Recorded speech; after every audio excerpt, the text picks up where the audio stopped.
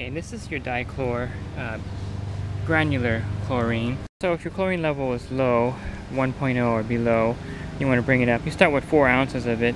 And the good thing about di-chlor, it's very safe and it dissolves very quickly. So you can broadcast it in your deep end of your pool. And make sure you broadcast it well. You don't want it piling up. If you notice that the di-chlor piles up in one area of the pool, you want to definitely get a brush and brush it away.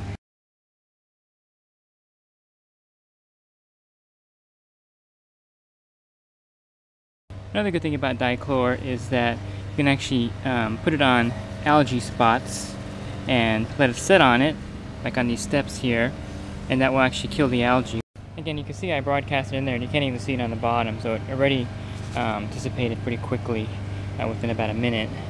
The good thing about di-chlor is it's pH neutral, so it won't raise or lower your pH in your pool, which is really great for fiberglass or vinyl pools. And again, wait 3 hours before using your pool when you broadcast di-chlor in there.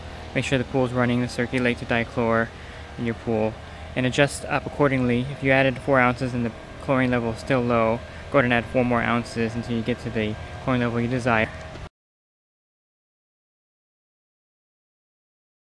And di-chlor is very effective in water fountains, like I mentioned, because it is pH neutral and it won't damage the pump.